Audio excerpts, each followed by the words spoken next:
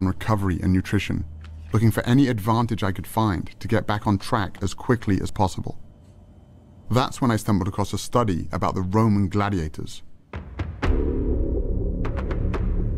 The gladiator graveyard from Ephesus is the only one with a significant number of individuals buried there.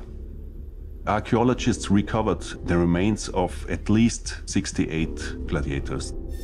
There have been more than 5,000 bones analyzed for the study. We found in the cross-section of the bone very high bone mineral density, which indicated intense training and high-quality diet to build up strong muscles and strong bones.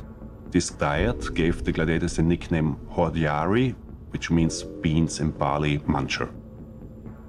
We know different food sources give different amounts of strontium in the bones.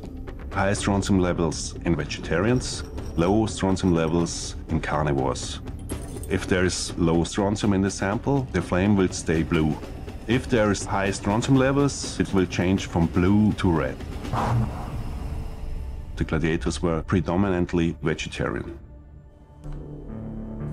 This totally blew my mind.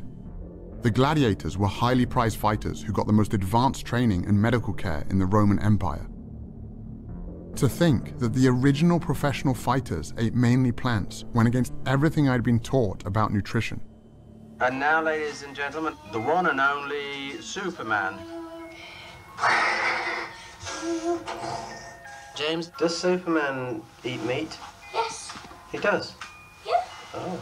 Could you tell us what sort of foods you eat at tea time when you come home?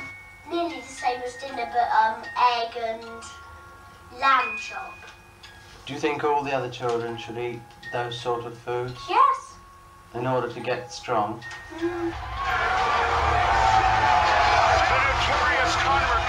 Even in the UFC, this idea that meat makes you tough had become a focal point for one of the most anticipated fights in the history of the sport, between Conor McGregor, the world champion in 2 different weight classes, and Nate Diaz, who accepted the fight with only 11 days' notice after McGregor's original opponent pulled out. McGregor was a big meat eater. It's steaks every day for me. Steaks for breakfast, steaks for lunch, steaks for brunch, grass-fed, massaged, beef, all day long. Diaz was on a plant-based diet. Eat your vegetables. And McGregor had a field day with it. This man, let's see, can he fight? I'm a lion in there. Your little gazelle friends are going to be staring through the cage, looking at your carcass getting eaten alive.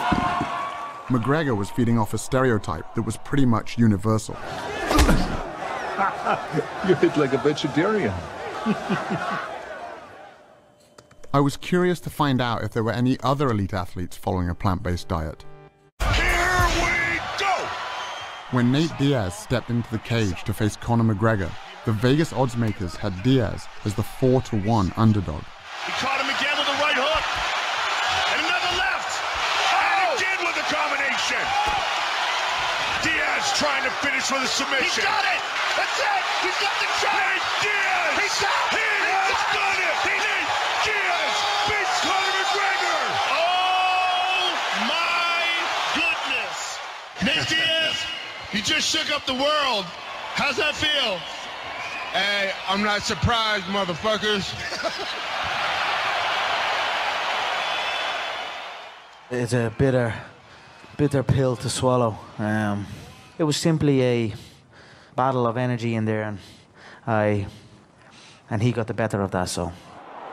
9 days out from the fight, I started eating 2 steaks a day, and it just came back to bite me on the ass, you know? This was the greatest upset in UFC history, and it turned out Nate wasn't the only plant-based fighter out there. I stopped eating meat probably like around the end of 2012. I grew up not even knowing about half of these other vegetables. Asparagus to me just came